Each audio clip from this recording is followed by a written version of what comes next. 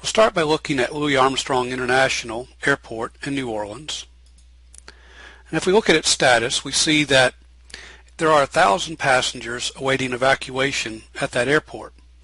There are no medical facilities there, and the status is 86%, indicating damage from the hurricane. So the tasks associated with this will be to evacuate the passengers and bring in construction facilities to rebuild the airport. Next, if we look at the airport at Baton Rouge, we'll see that Baton Rouge is an evacuation point, so we can bring the passengers here. However, it has no medical facilities, and so before we do that, it'll be necessary to bring in medical facilities.